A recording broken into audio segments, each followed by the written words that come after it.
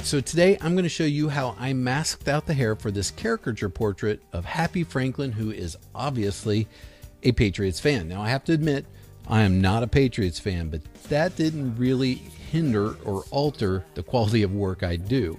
But, you know, being from Dallas, Texas, I'm supposed to be a Dallas Cowboys fan, but I'm not. They're actually the least favorite football team that I have. All right, so anybody that's playing Dallas, I root for them.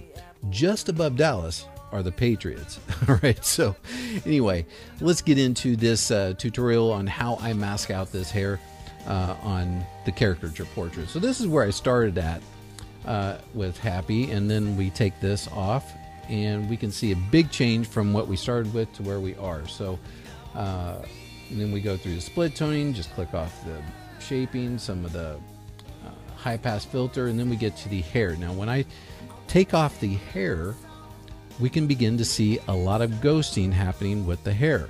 And so I wanted to fix that. Obviously, if I were to produce this and give it to her, she'd probably be really happy with it, but I'm not happy with it. And if I'm not happy with it, I'm not going to put it out.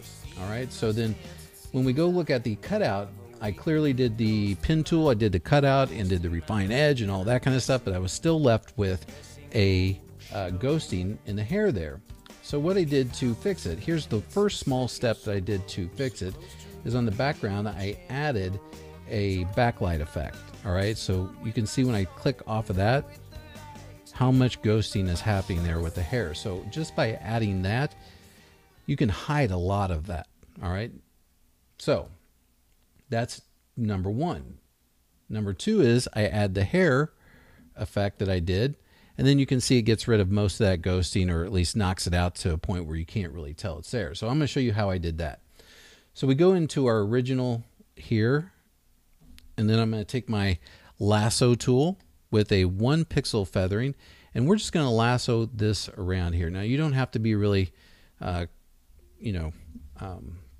specific on what you mask, but then we're going to take that mask or that copy and we're going to paste it, and then we get rid of that, or not, and then this is what we're left with. All right, so we have our hair. Now we could do this with the entire thing, but I like kind of doing it half and half just to make sure that I have everything set the way I like it. So anyway, so we go up here and we're going to add a blend mode of overlay, and you can see how that knocks that down. And then I'm going to come down here and add a brightness and contrast layer and then attach it to that. All right, then we're going to come here and I'm going to do the other side real quick. So on the other side, I take the lasso tool, once again copy and paste, and then we're going to bring that up here to the top. Let's forget to put that out or turn that off there. Come on now. And then we're going to add another brightness and contrast layer, and we're going to attach that. So this is really what we're left with. And don't forget to make this an overlay mode there. All right, so that's really what we're left with there. So let's start with the left side and turn off the right side for now. So the left side, just real quick, add a layer mask onto that because you are going to use that. And then we're going to come down here and we're going to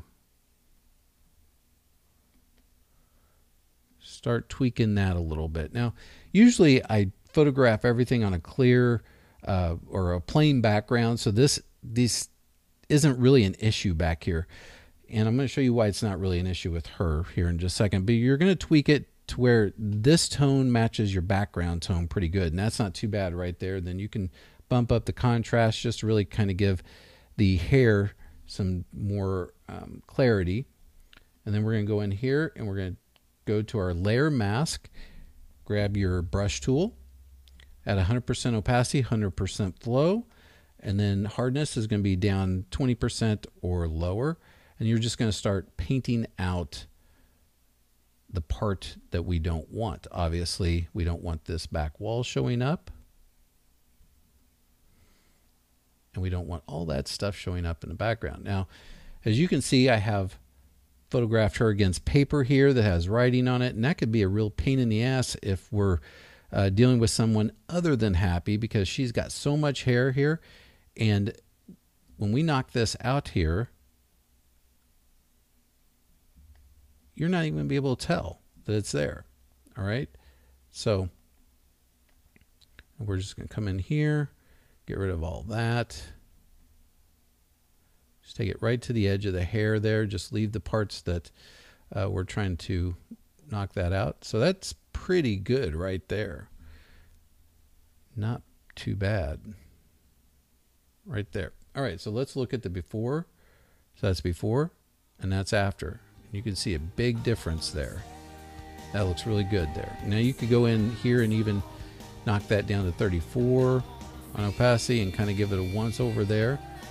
And that would still bring the tone of it down to the other hair a little bit more and still look really good. So let's go to the other side and fix our brightness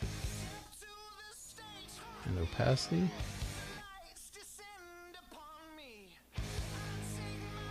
And contrast up a little bit. I'm not really too concerned about that. Add a layer mask.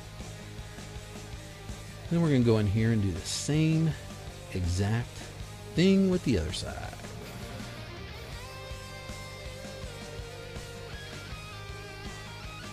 When we were photographing Happy, she works at a financial institution, and